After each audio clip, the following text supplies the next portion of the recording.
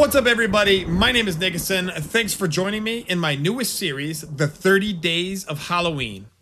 And this is episode 1 for October 1st. We got my good friend Mumbo Raz on for this episode. What's up, Mumbo? Hey. Let's... All right, let's roll. Let's roll with that one. So it's October 1st. It's starting to become fall weather, fall vibes. So I had to go with 2016's The Witch. And you saw The Witch recently, didn't you? Yep. Thanks to Nickerson's recommendation. I was like, I'll check this out. You know, that movie was, for me, it was an instant favorite. It felt like the story was definitely unique. Yeah. It was original. You know, like there was some parts familiar because, you know, the Salem witch trials and the Puritans, but they really had their own vibe. They they got excommunicated, right? Yep. from their village, community, whatever you want to call it.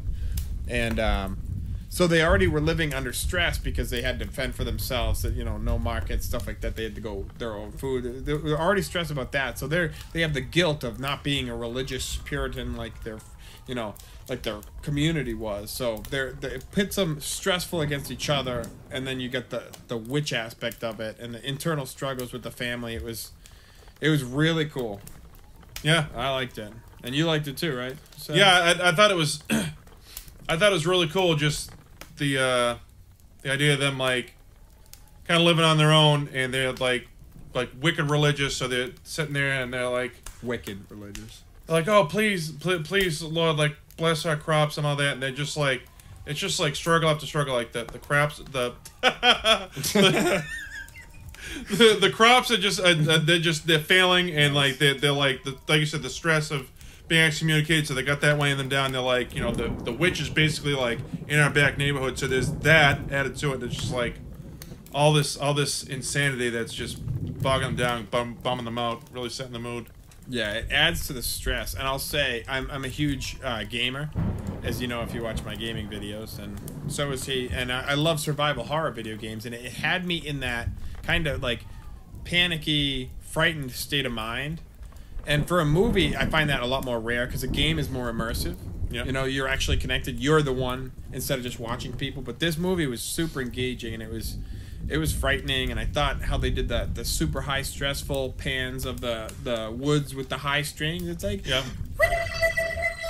or whatever, you know. Yeah. That those cool like high string stress. You know, that was cool. And yeah, like that. I love the first scene. You see the witch. Oh yes. So she's got a baby, and she's got a knife, and then you can watch that part on your own. And she takes the baby's blood, and then it cuts to a scene. It's like ring, ring, ring, ring. It's like really intense high strings, and she's on the ground like this gross witch with gray hair, big nose, like fat, gross body, and like she's like rubbing the blood, like kind of like seizing in joy, rubbing the baby's blood all over her. And then it cuts to the family, and I was like, whoa, this is dark.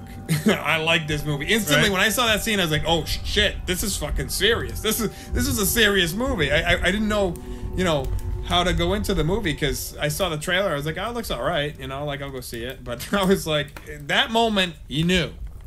I fucked up.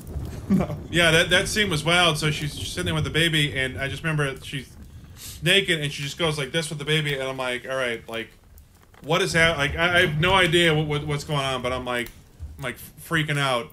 And then it goes into the part you were talking about. I'm like, all right, that's like still disturbing, but I'm just like, good Lord, like, you couldn't put like clothes on. Like, nobody wanted to see that sack of potatoes. Yeah, she was like a big lump of mashed potatoes. Oh God, ugh. So creepy, dude. That was like, I don't know, man. That was. It was like disturbing, haunting, like all these descriptive words that you'd use for you know, something terrifying. Basically. Yeah, and then she's like you said, she's obviously, you know, rubbing herself in that baby's blood, you know, trying to get good skin, I'm sure. But the thing that we all? The thing that really like blew my mind was like she's putting on her broomstick, and I'm like, what are you doing here? Is this kind of like WD-40 for your car or something? Like, get it so it runs better? I'm like, pretty much. She's putting it on there, she's putting it in the car. I'm like, this is crazy. Yeah. And I love the internal struggles, like I mentioned with the family before. It's like they're already outed, right? So the family's under high stress, and then you got the daughter who is suspected of being a witch because she's, you know, the last one who sees a couple of the family members, not gonna say who, go missing. And she was like suspect number one. And imagine, like, already your family's going through that stress of getting kicked out, and then you're the center of your family's attention. They're all looking at you like that, like they're gonna excommunicate you from their family. And she kind of like, she embodied that, like, she got accused of being a witch so many times, she played into it. She's like, yeah, I am a witch type of thing. And then I was like, no, now they definitely think you're a witch, and they're gonna try to kill you or do something, you know, get rid of you somehow.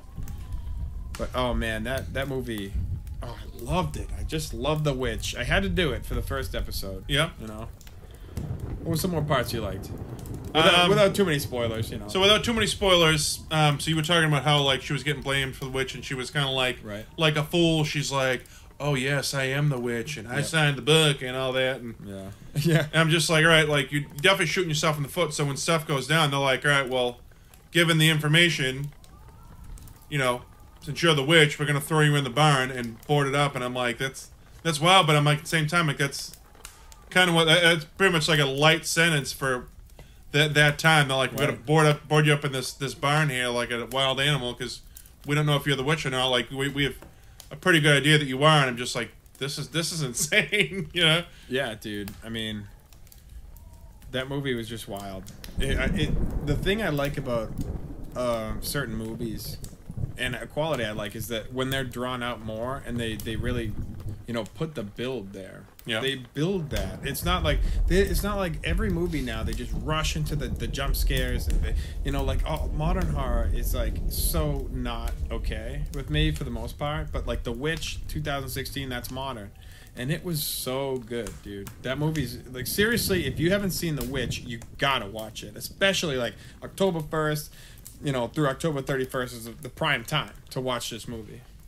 Yeah, I loved how the father's sitting there and, like, honestly, to me, it sounded like Satan himself is there. He's like, oh, what can I do to save my family? He's just, like, talking to this really deep voice, and he's like, Lord, I will sit here and take the dust off of the earth and look at... And he literally scoops up some dirt, and he's, like, putting it in his mouth. Like, that level of commitment to just, like, please just end my misery, or just, like, in his case, like, save my family, you can do what you want to me, you know?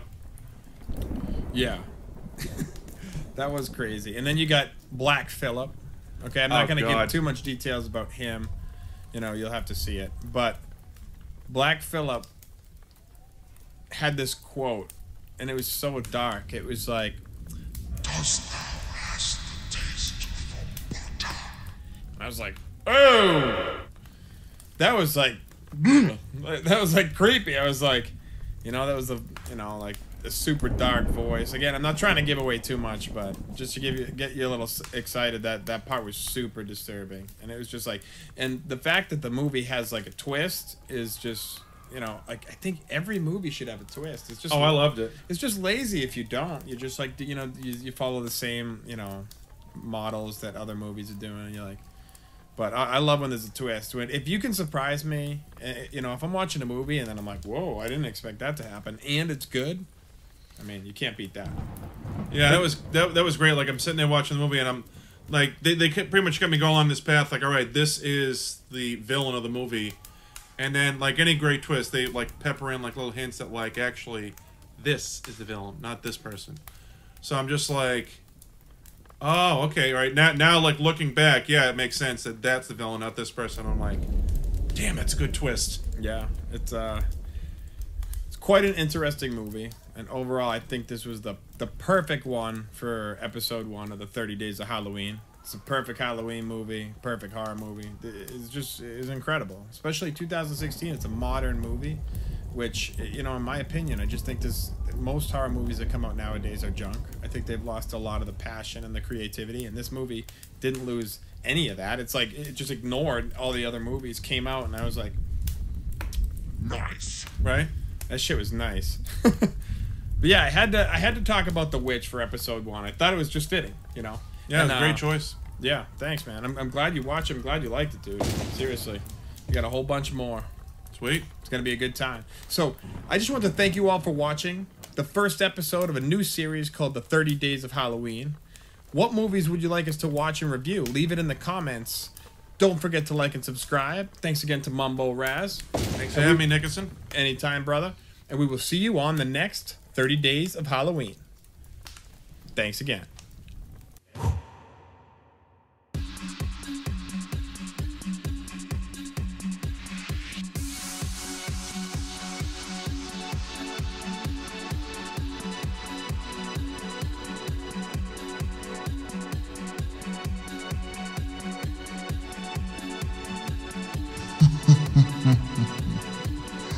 Thank you all for watching the 30 Days of Halloween. And we will see you on the next episode.